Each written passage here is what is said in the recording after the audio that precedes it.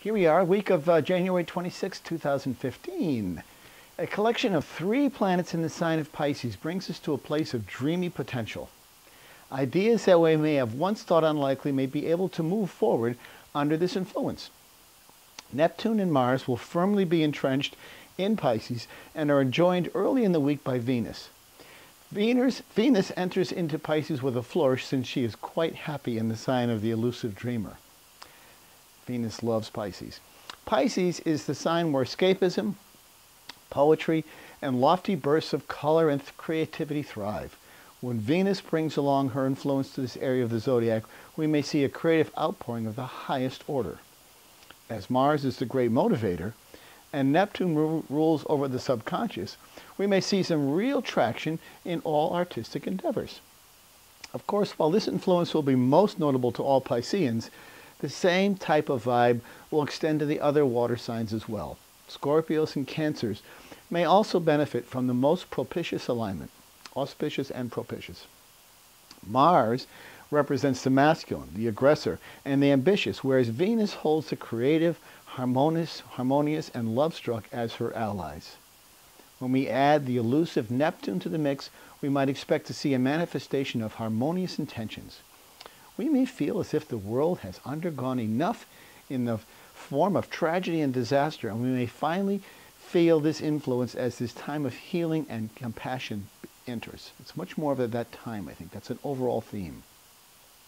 Mercury, however, will still be in retrograde and aligning with the Sun toward the end of the week. And although Mercury typically gets in the way of communications, it also has the ability to influence matters in positive ways, simply through a tendency to learn something through doing. Since Mercury sets the stage for reconsideration, we may come to a place where we are more able to forgive and forget rather than dwell on looking backwards. The theme that prevails under this alignment is that of review. In fact, Mercury offers some of the best actions that we come to mind when we use the word, or the prefix rather, re, and brought to the surface. Refinance, reestablish, revisit, revise, and so on. Rethink. This influential little planet can cast his spell in many ways that are positive. And rather than run for the hills because of Mercury retrograde, jump in and see what needs to be rethought, refixed. A careful examination of existing patterns can be an immensely useful exercise, especially if mistakes are found and corrections are made. There is a silver lining in all the clouds. Listen each week to Turning of the Wheel podcast on iTunes or on my website, www.turningofthewheel.com. Great guests, great topics, information you can use.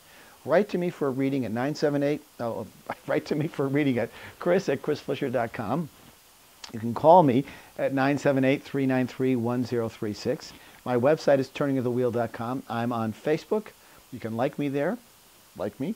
You can like me on Twitter and on YouTube, where you're watching this right now. So also watch out for my turningofthewheel.tv website, where I've got several introductory explanations of things, of signs and planets and other astrological information that's useful. So I encourage you to do that, and I will see you all next week. Bye-bye.